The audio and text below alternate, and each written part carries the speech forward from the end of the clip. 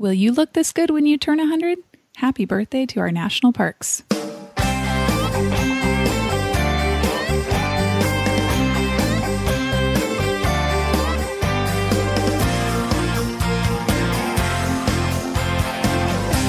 Welcome to Vacation Mavens, a family travel podcast with ideas for your next vacation and tips to get you out the door. Here are your hosts, Kim from Stuffed Suitcase and Tamara from We Three Travel. Hey, Kim, welcome back. You were down in Florida and where, South Carolina recently? Yeah, South Carolina. So what were you doing down there? I had a conference for a traveling mom as kind of like a writer retreat, because I do write for them. And so I was down there meeting some of the other writers and doing some fun stuff. And when I was not at the conference, I spent an extra day, went into Epcot and partook of the Food and Wine Festival, which, Tamara, I think this is something you actually need to look into to get you back on Disney property. So I was pretty impressed. I do think it's kind of an expensive thing. I wish the food was included with your park admission, or if they could figure out a way to somehow separate them, because you do have to pay for a park ticket. And then once you pay for a park ticket into Epcot, then you're able to go walk around the World Showcase, which is where they have all the countries, not all the countries, but they have a lot of countries represented. And for the Food and Wine Festival, they each have specialty foods and drinks on offer. So is it kind of like a food festival where they're set up in tents and things, or is it just going into the regular restaurants that would be there? No, they're separate tents. They're like little, okay. But they're nice tents. It's Disney tents, right? I mean, they're almost like little shops, pop-up shops kind of. Sure.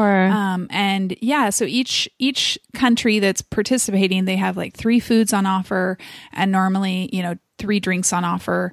And it's really cool. And the food, I was surprised because they do it in a way where you kind of wait in line, you step up and you place your order, and then you take your receipt and walk around to a window and you show your receipt and they hand you the food. And the food is already like pre-proportioned and ready. So it's really fast, but I was really worried about the quality. And I ate at 3 different places. So I ate at the Mexican restaurant, the Japanese, and the Greek. And all 3 of them were absolutely delicious.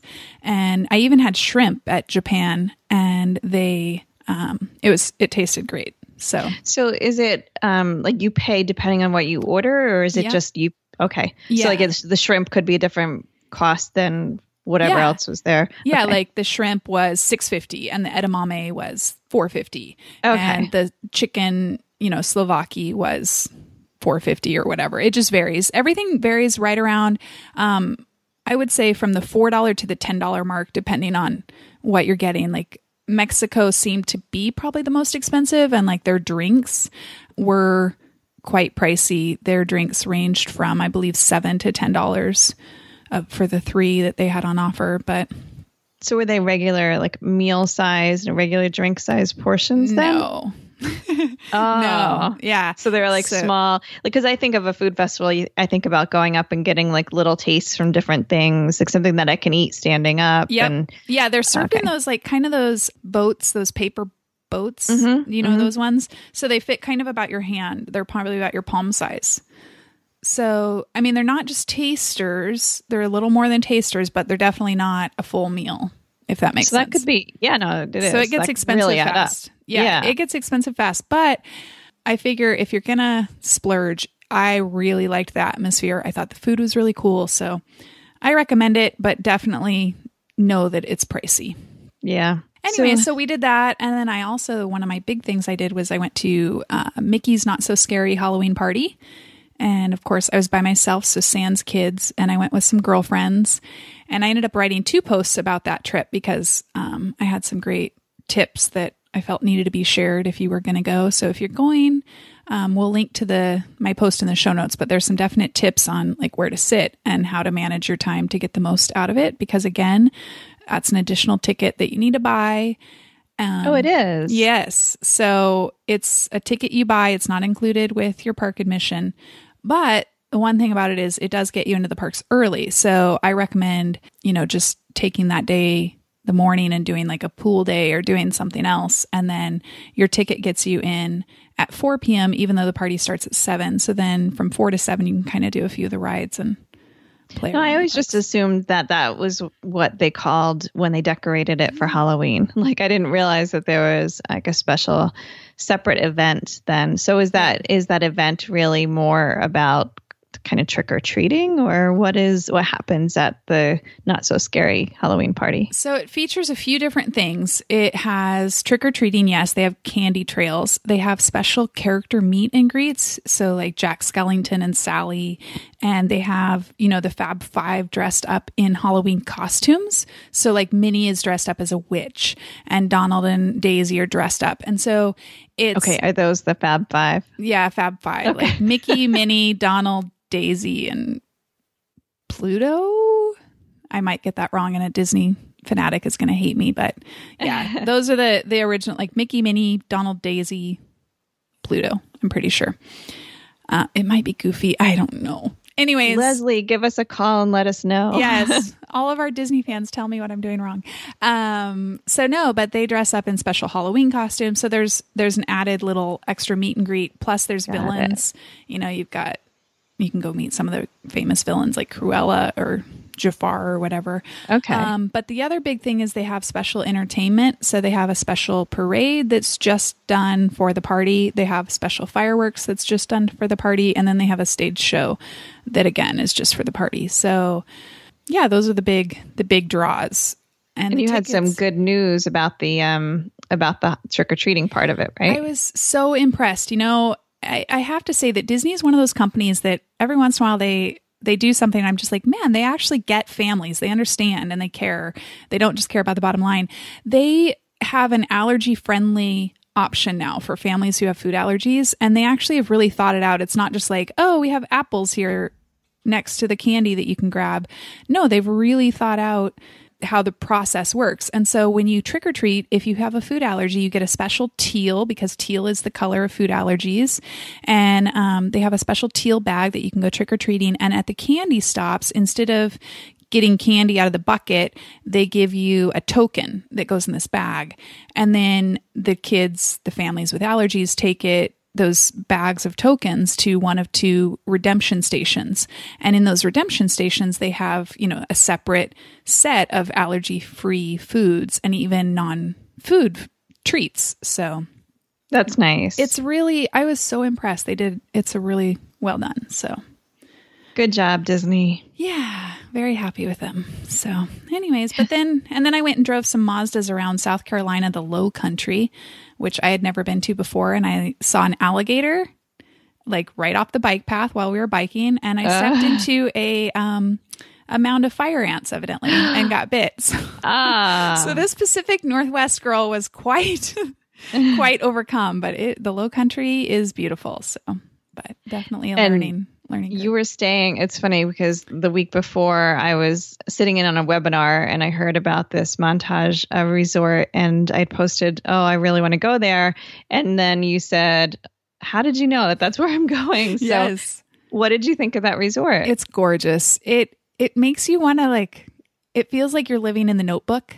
You know that movie, The Notebook? Mm-hmm. That's what it feels like. And so I stayed at the inn, and it's very, grand, but Southern, and kind of it's out in nowhere, so it takes you a while to get there, but it's just on this big land of property, which is Palmetto Bluff, and there's people who have private residences and everything there, and it's really a gorgeous area. So it's a beautiful piece of property, and the room was absolutely wonderful. They have a variety of rooms. Some people were put in like guest houses. I stayed in a room in the inn, and so it's gorgeous.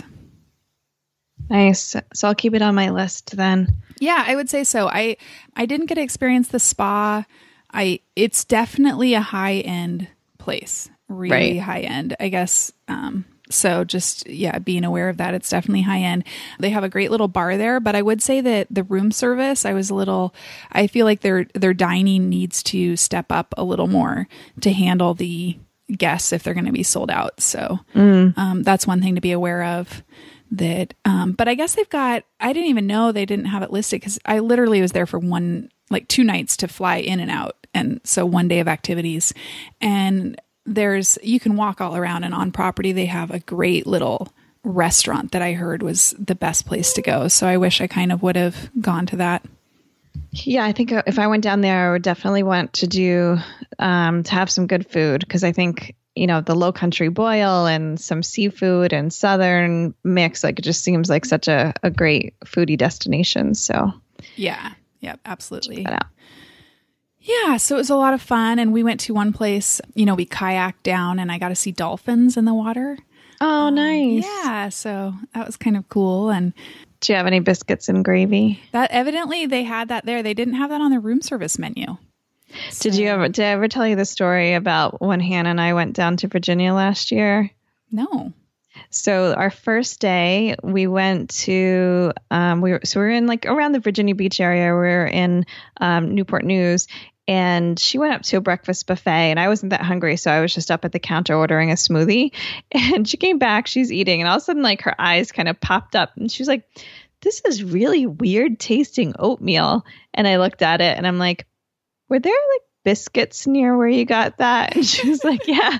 So she had taken some oatmeal, and then she thought it was like another kind of oatmeal. She put it on top. She had taken a whole bunch of the white sausage gravy and put it on her oatmeal. Man. And so, yeah, her face was kind of priceless. She was just like, wow. She's like, I'm trying to enjoy this experience, but yeah, that's funny. So I'm like, yeah, that's gravy. Yeah. So that's always I'm like, yeah, Northern girl meets Southern food for the first time. Yeah. Well, I didn't have grits either. And I was like, I kind of wished I would have just been able to explore more. So, because it would have been fun to kind of go to that restaurant and try some. Yeah. Because I've never tried grits. Like Savannah. Oh, really? Yeah, I've never. Yeah. Well, you'll have to go. To go back to the South. But also I had really, really good like shrimp and grits when I was in Gulf Shores, Orange Beach, Alabama. I love the food down there. Yeah. But that whole area, like Savannah, Charleston, like all that area is somewhere that I really, really want to get to. And it's really not that far. So it's surprising that I haven't made it there yet. But yeah, you should definitely on my go. list. Yeah. Yeah. It's just be careful when you step in the grass. Look for dirt mounds, because evidently there's fire ants. Okay. And beware of water. Well, I sources. guess there's lots of things to beware of in national parks too. That's true. Wildlife is everywhere. So national parks, definitely. We appreciate the wildlife in national parks, and I'm excited to hear more about them since they're turning 100. Yeah. Or they turned 100. Yeah. We got to see some very exciting wildlife the last time we were there, with grizzly bears and elk and black bear. So yeah. And buffalo. Buffalo, yes. Or bison. Loofahs, as Hannah calls them. Yeah. Very cool. Well, let's talk to Ford all about our national parks. Great.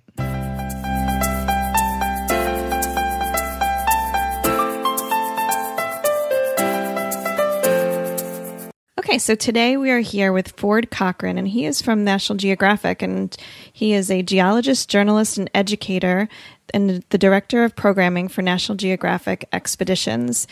And Ford is responsible for selecting the expert scholars, writers, photographers, explorers, and staff that the Society sends along on its educational expeditions around the world. And I believe you're also a dad? I'm also a dad. Good. So welcome. I'm glad that you could join us today. Thrilled to be with you today. Great. So before we get started talking all about our national parks, why don't you tell us a little bit about yourself? Like, where do you live? How many kids do you have? That sort of thing? Sure, absolutely. Well, I live in Northern Virginia, which is where I grew up, not far from National Geographic headquarters in downtown D.C. And so suburban Virginia. And I am a father of two boys, Cole, who is age 16 and a new junior in high school, and Ryan, who just began high school. He is 14 years old. Nice. So I imagine you've had lots of adventures with them. Lots and lots of adventures with them, and I love taking them to my wife and I love taking them to the national parks and sharing them with them. We've been doing so since they were quite young. Well, I know you kind of came across our radar earlier this year with some of the new books that National Geographic just published, and then we actually used some of those books when we were planning our trip. We just came back from both the Grand Tetons and Yellowstone, and it was really fun as we were driving through the parks. You know how it is with national parks. You have a lot of driving time. So the girls were in the back doing the national park funny fill-in, which is kind of like the Mad Libs type of activity. And then in some of the downtime, they were doing the Junior Ranger activity book too. And we were using the guide to the national parks before we left. So we had a lot of experience, and it was really a lot of fun. But I was wondering if you could tell the listeners a little bit more about some of the new books that you guys just came out with. Well, absolutely, sure. And so exciting that you got to Yellowstone and the Tetons this summer during the centennial of the National Park Service.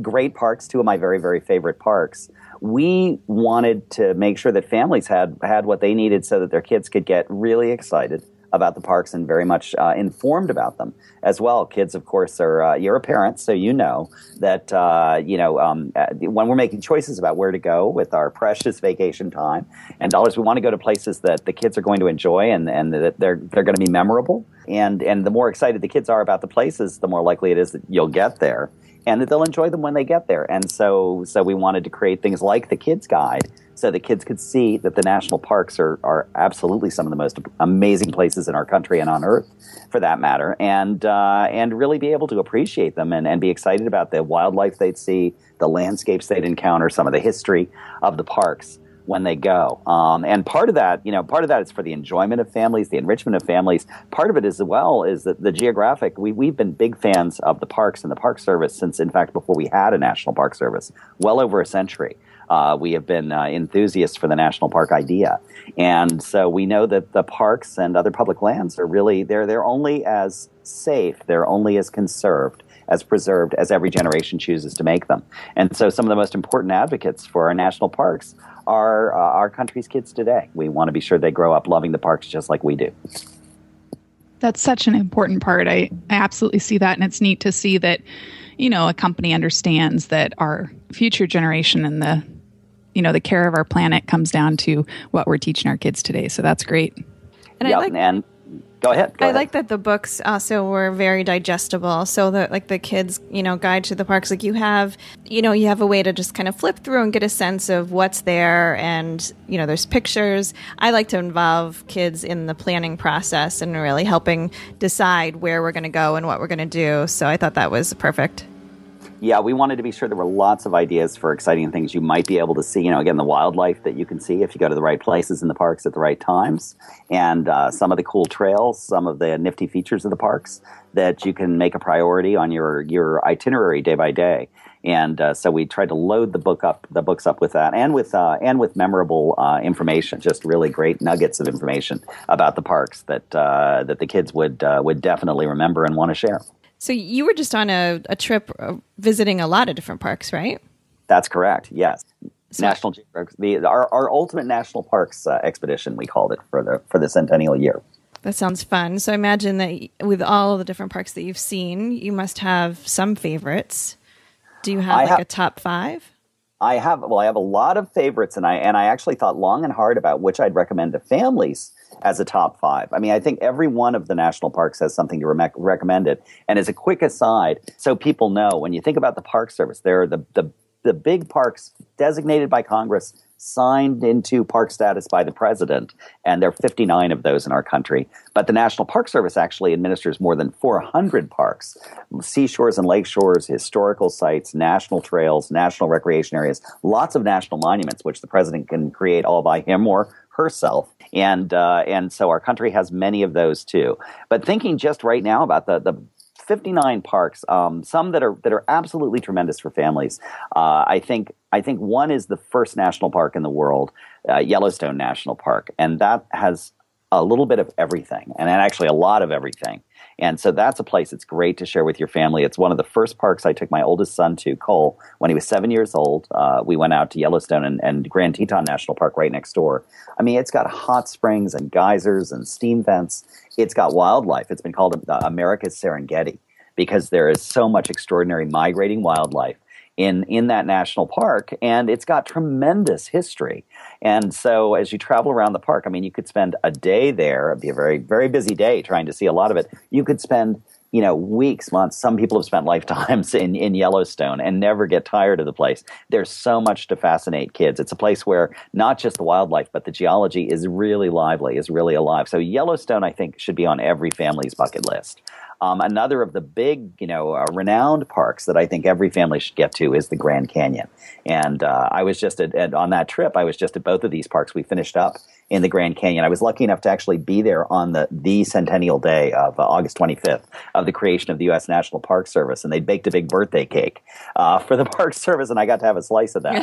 The Grand Canyon is a place that, we at National Geographic, right, we're about visual storytelling. We're about photographs and film, video, and telling stories visually with, the tremendous talent of our photographers.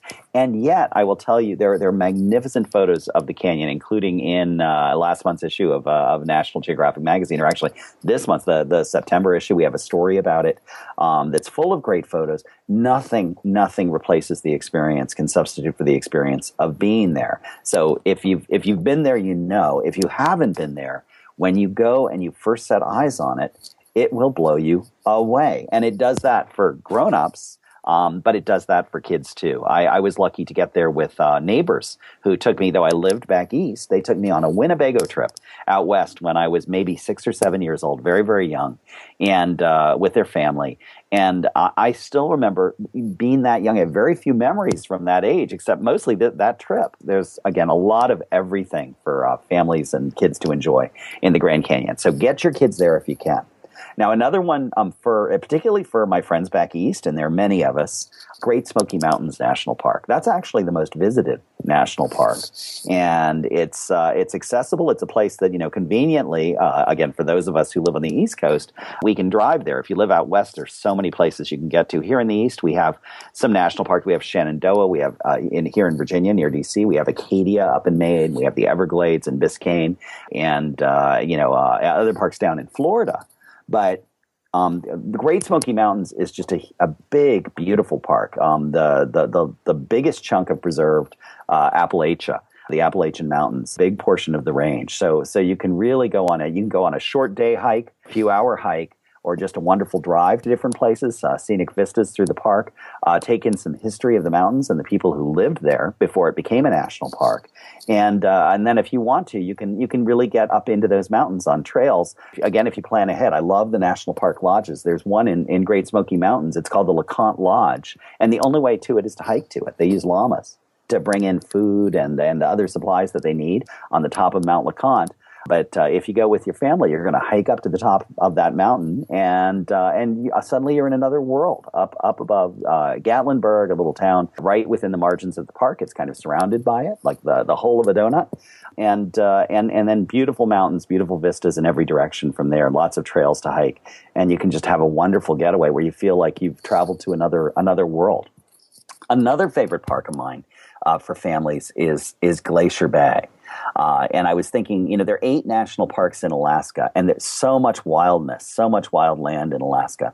There are still glaciers up there, and I get out every year. I go to Iceland, and so I see glaciers there. I go with high school students to Iceland. I've been doing that for about a decade now. And glaciers everywhere around the world are in retreat. The climate's changing. It's getting warmer. You can still see huge, magnificent glaciers up in Alaska. And this, as a landscape that's sort of disappearing fast, it's one of those places as parents. It's great to take your kids so they can see them and walk on them, experience them. And you can when you get into Glacier Bay, you can take a small boat, and the Geographic has a ship that goes there, but you can also get there on your own, sort of fly in and book a day trip on a boat into Glacier Bay, and you're gonna see these wonderful glaciers, some of them calving directly into the bay. You're also going to see a lot of marine life. Really extraordinary creatures. You're going to see seals. You might see humpback whales, depending on the time of year that you go, and killer whales. I mean, all sorts of incredible marine life. And then on land, you could take hikes at Glacier Bay, and they have both brown bears and black bears. Brown bears being grizzly bears. So there's an opportunity. You don't want to get too close, but you may have a chance to see these incredible iconic species. So fascinating for kids. Lots to see up there, and then a whole world to explore if you can even get beyond it. Many other national parks to go and explore. Finally, and you can have a great experience in so many of the parks, but I think for variety, if you've got kids, one of the wonderful things I've done with my family that my kids just loved was a trip to Mammoth Cave in Kentucky. And we have several cave-focused national parks, Carlsbad, absolutely gorgeous, and in New Mexico. And up in the Dakotas, you can get to Wind Cave National Park, and one of the things that they offer is like a wild cave tour. So you can take a sort of a historic cave tour and go see beautiful parts of the cave, guided by rangers. They have lots of different trips. But if you really want to experience spelunking and see what this extraordinary and strange part of our world looks like that so few people get to see, you can put on knee pads and coveralls and a headlamp and a hard hat and get right into sort of the deep, dark, primitive parts of the cave. Turn off those headlights and be immersed in total darkness, crawl through tight crawlways and all of that. And like I said, I did that with my boys, and they absolutely, positively loved it. Yeah, my daughter would love that. We did something similar in a lava tube cave out in Oregon a couple years ago, and it's a little freaky when you turn off the headlamps. But at the same time, like having a chance to be down in the earth with only a couple people, it's pretty cool. It's really, really quite remarkable. And you sort of think about, what you hear, what you see, the whole concept of, sort of color and distance and all of it, everything is different. It's a different world down there. It's fun to go in. And then when you come outside, the sunshine, if it's a sunny day, is so bright and the air feels so warm. It feels like you've stepped back into another world. So it helps you appreciate, what we maybe take for granted a little bit in our day-to-day lives better too. Now, Can I add one more park to my to my list? That was 5. I'm thinking about all the great adventures I've had with my kids, and one that was a real favorite. Now, if you have very young kids, you can do this park with young kids, and you can do it with older kids too. Zion National Park. So Zion is a place like, if you've seen pictures of Yosemite Valley, another great national park for everyone, but particularly with kids. You've seen Yosemite, you have these soaring walls of granite. Big, big cliffs. Well, in Zion National Park, you have another deep, narrow canyon like Yosemite Valley, but the walls are red sandstone. So you have these huge, steep red sandstone cliffs towering above the valley. At one end of it, the Valley of the Virgin River, and in Utah, and at one end you can walk upstream in that river for miles if you want to on a trail called the Narrows. And what they do is there are outfitters right at the entrance to the park that'll rent you big walking sticks and water shoes if you don't have water shoes that are designed to keep the rocks out and but allow you to walk pretty easily in the water. And you walk right in the stream, on the cobbles in the stream. And it's this fantastic experience. You're in this narrow little slot canyon with the walls rising, hundreds and ultimately thousands of feet above you. And you're just having this really wonderful exploration in this extraordinary place. It's a great place to get photos as well.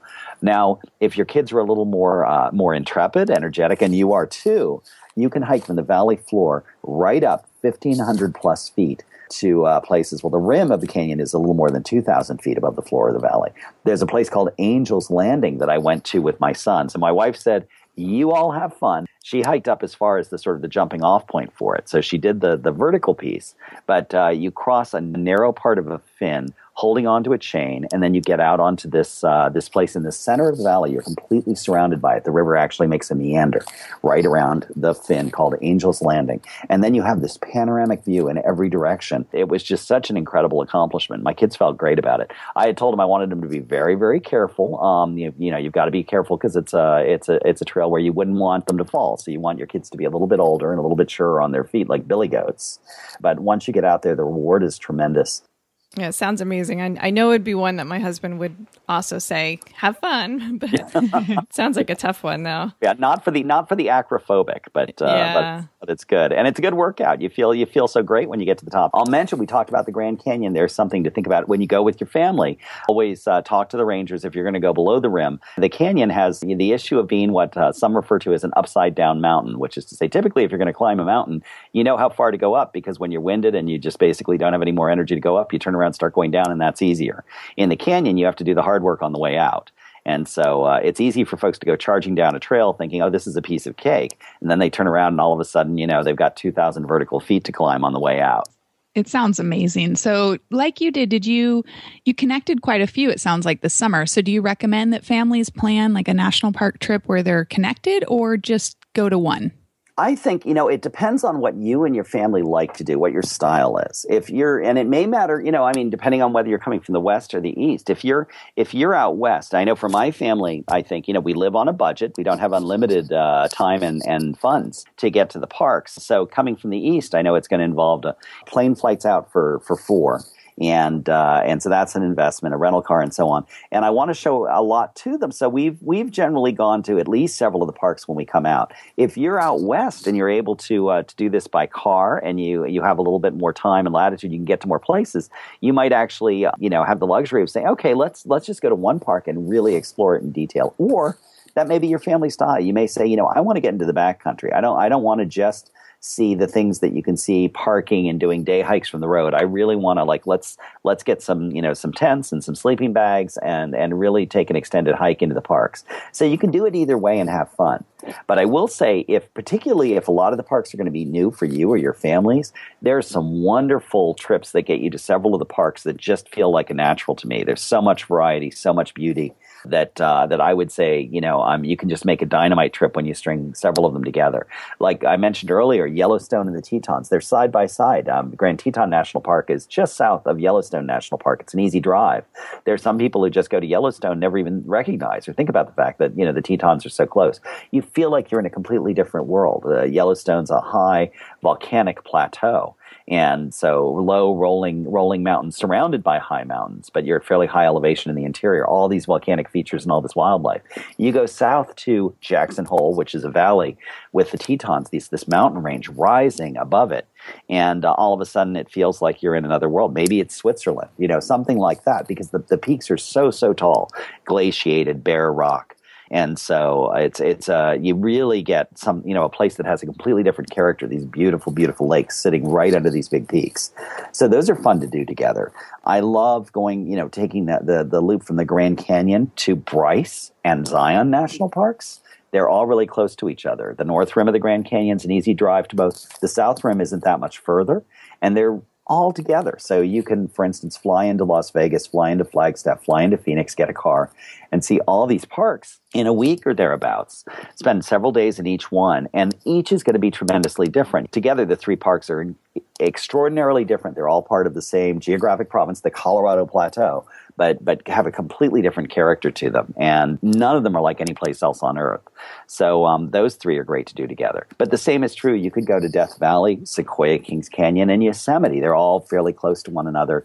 They're all quite beautiful parks. In the Pacific Northwest, I was just up in Olympic National Park, but we flew over Mount Rainier, which is just a few hours drive away, the other side of Seattle. And from there, you can get to North Cascades, or you could drive down the Oregon coast, and you could be at Crater Lake, or at Mount St. Helens, which is a national monument, but an extraordinary place that I've spent a lot of time doing field work when I was a geologist. These parks are all close to one another, and collectively they make for a really wonderful exploration. So I'd say if you're going to the parks, if you're going to make a big hike, plan a 1 week or 2 week trip to the parks, think about working in several of them, and don't miss the national monuments and state parks along the way too.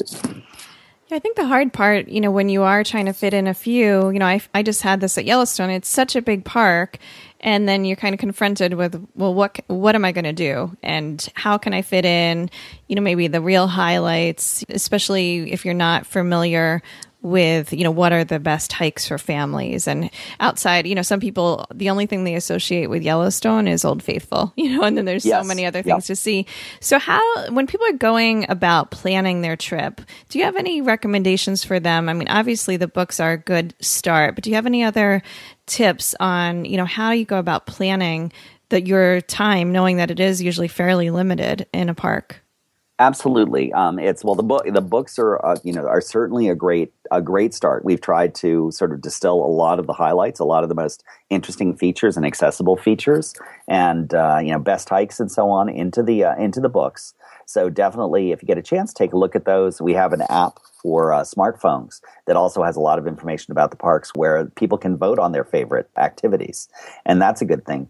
TripAdvisor, of course, has so much wonderful information about things to do when you go to a place. And I find it's a great resource because so many people are using it.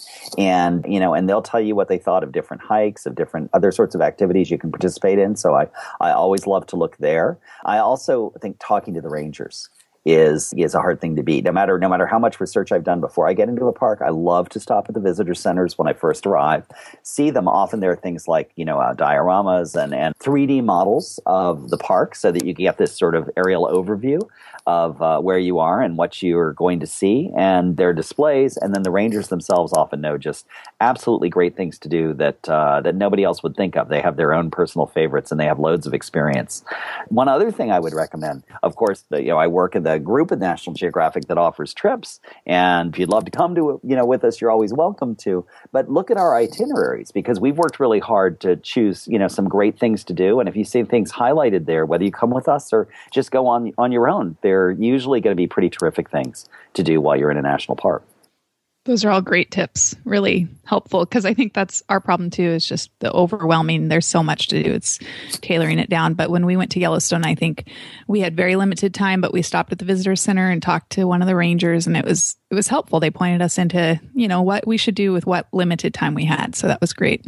Yeah. One other thing I'll recommend is look on photo sites. I'm thinking, things like, again, the TripAdvisors and so on will have this. If you just Google information on the parks, you'll see lots of images and you can sort of page through them. Or if you're on Instagram, you can look for hashtags. And often, what I'll find now is now that that's just such an accessible resource, I'll see places and think, I have to get there. I want to see that. I want to climb that. I want to paddle a boat on that lake. And so, visually, you can kind of have an idea of what you're going to get when you get there. And then I'll often ask around, like I'll see a place and say, that looks cool. I'll try and figure out where it is and then find out how I can get there. And I'll plan my trip around that. Yeah, I think that's great. I do that also on Instagram and even like Pinterest too. But you can see like where people have taken these amazing photos. And then you think, okay, well, I want that photo, and how do I get there? Yeah, so of course. Agree. Any other final tips for families about visiting national parks? I would say, first go. I mean, really, really, really, if I know there are lots of families that kind of fall into the routine of going to the same place every year. I grew up going to the beach. I live in Metro Washington, D.C., right, Northern Virginia. We would go to Ocean City, Maryland. We would do that every summer, and it's great. That was sort of like a homecoming, a thing to look forward to. But I urge you not to make every vacation to the same place. Take some time out to go do something different and explore some of these treasures. I cannot tell you how fortunate we are to have the national parks we do in our country. I've over nearly 25 years with the Geographic. I've had the privilege of traveling so many places around the world. Many of them I never thought I'd get to, and I found lots of places that I love. There is no place on earth I love more than many of America's national parks. So they're right here for us. They're very inexpensive travel destination to get to. If you can get past the air ticket or make time to drive, then usually places to stay near them are often much less expensive. Some of the best places to stay than in a lot of other places. Or you can camp, or you can do other things to make it affordable. So first, go. Make a national parks trip. 2, don't overlook the places that are nearby. National parks, state parks, national monuments, all the other parts of the Park Service, national seashores and lake shores. The Assateague National Island, which is this wonderful stretch of wild beach, is just south of Ocean City, Maryland, where I always went. And so now I'll take my kids over there. We see wild ponies roaming by the shore. We see all sorts of incredible dunes, and the beach itself is just wonderful. And so that's a really great treasure. So don't miss the ones that are near home. 3, I'd say have the right gear. Comfortable shoes, pack for the time of year. I was lucky to be able to take my family to Yellowstone in the winter last year. And, it got down to 20 below at night some nights. And even during the day, some of the days were bitter cold, but incredibly beautiful. Thick snow everywhere on the park. The wildlife right out, very visible on the snow. We saw lots and lots of creatures. And all the hot springs and other hydrothermal features were so brilliant, steaming in the cold weather. And we just dressed right. We got some advice on how to layer, thermal underwear, good jackets, all of that. And all of us were really comfortable throughout that trip. So bringing the right gear If you're going to hike, bring lots of water. And I love little hydration day packs like the Camelbacks and Ospreys and things like that. They're so much better to carry than a big book bag. A lot of parents will have their kids grab the book bag they take to school or backpack. But these little day packs that are made just for taking a nice hike are just the right size to put a map or two in, some snacks. You can carry lots and lots of water, and it's much better than carrying bottles in terms of being comfortable. And the more comfortable you are, the further you're going to want to go, and the better you're going to enjoy your time. So I'd say having the right gear is a great thing. Get good maps, let the kids help plan, and go. Well, that kind of leads into our one of our final questions, which is something we always ask, but we always ask our guests what they wear when they travel. So you've given us a little bit on some shoes and some day packs, but do you have any specifics, things that you would really, kind of your go-to things for visiting the parks? Absolutely, sure. It's you can wear whatever you've got. Your jeans and t-shirts and all of that. I'll tell you when I go, I'm a real fan of they're quick drying shorts. Some people will get the shorts with the long pants and you can zip off the legs, and that's very practical. I'm more about usually I try to figure out whether I want shorts or khakis, and I'll pick whatever's pretty much going to be right for the day.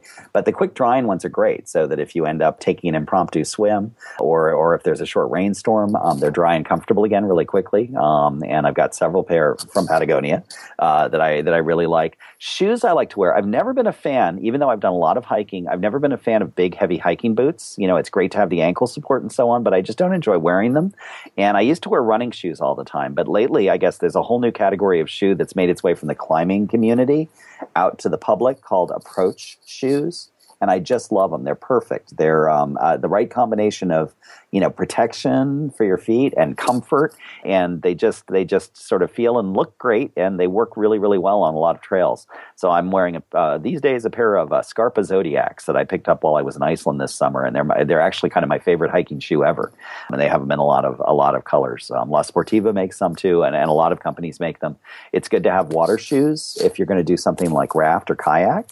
Or just be, climbing in, walking in rivers. And so things like, I guess, Keen makes a pair that I've had for years. And I've had Tevas over the years as well. And they're all good. A nice field shirt. I usually will wear a long sleeve shirt that I can roll up the sleeves on or roll them down if I get cold. Columbia, Patagonia, things like that. A nice, really lightweight rain jacket for summertime that you can put in a backpack is good. I got one at LL Bean. It's funny. It's one of those categories of gear that suddenly, it was always pretty simple, but it's suddenly gotten very expensive. You can buy these beautiful jackets from companies such as Arc'teryx for like $500, and it's just a light plastic, rain jacket. It's beautiful. It has a lot of features, and I love that brand when I can afford it, which is occasionally, but pretty rarely. But I was hunting for one, and I found one that LL Bean made, lightweight. I think it was less than $50. Might have been $50, and it's just perfect. It breathes. It's great. I can throw it in a backpack, and it doesn't take much space. And now I take it with me everywhere when it's warm out. And then for that winter trip to Yellowstone, we ended up making a trip to REI and kind of found everything we wanted there. Some, sort of merino wool underwear and winter jackets. Pretty much go to Patagonia for us. But there are a lot of brands that are great. But that's one where I've been able to find good gear at a really reasonable price and been pleased with it. That's awesome. Those shoes sound interesting. Definitely have to check those out, and we'll link to them in our show notes. Excellent. Thanks for being here today. And I understand that we're going to do a book giveaway for our listeners of some of the books that we talked about and some for kids. So can you tell us a little bit about what we're giving away? Absolutely. We're giving away a whole set of our books for kids about the national parks, which includes our Kids Guide to the Parks, which is, we talked about that earlier, an incredible resource, really wonderful resource, describes all 59 of the big national parks. Book for younger kids, Buddy Bison's Yellowstone Adventure, which is just a fun way to introduce young kids to that park and to what is now America's national mammal, the bison, newly named. The Junior Ranger Activity Book that you and your kids used when you went out west. Our funny fill-in book for driving in the car, which again is like sort of like a Mad Libs book on the national parks. And then finally, as a reference for the parents who win this prize for their kids, we're giving away with that bundle our adult parks guide, the guide to the national parks, the new edition we created, the 8th edition for the centennial of the U.S. National Park Service. That's great. I will say that some of our listeners have been asking for an episode on national parks and the Grand Canyon, and I know some of them have some trips planned coming up very soon, so I'm sure that they're going to be very happy to try to enter and win that prize. I think I want to try and enter to win the prize, but I'm pretty sure that's not allowed.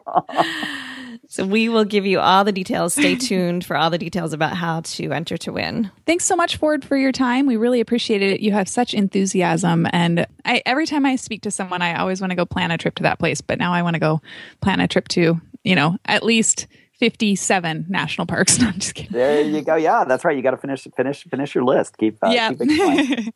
Well, always a pleasure to speak to you both. Thank you so much for having me on your show, on your podcast, and delighted that you're as excited about the national parks as I am, and all of us at National Geographic are. Great. And if people want to follow your travels, are you on Instagram or anything like that they can follow along? I am. I'm on Instagram. I'm Ford Cochran, no space, no period, FORDCOCHRAN on Instagram and on Facebook as well, and they can follow my travels and adventures there. Well, thank you so much. Thank you, too. Take care. Bye. All right, so we already covered our app of the week, which was National Geographic's National Parks app. And while we're talking about national parks, we would love to hear what your favorites are. So if you want to send us an email to podcast@vacationmavens.com or leave us a message on our Facebook page, or in iTunes, wherever you want to reach out to us, let us know what your favorite national park is, and we'll give you a shout out. Great. I'll take a minute just to tell everyone that we hope you join us next week, because we're going to be diving even deeper, and we are going to be talking about the Grand Canyon, which is a popular destination for a lot of families. And we have some good tips on just things to do and how to plan a trip there. So definitely join us for that. And if you're headed to Yellowstone or thinking about Yellowstone, you can always go back and listen to episode number 9, which was all about national parks and Yellowstone specifically. So thanks for joining us. We'll see you next week.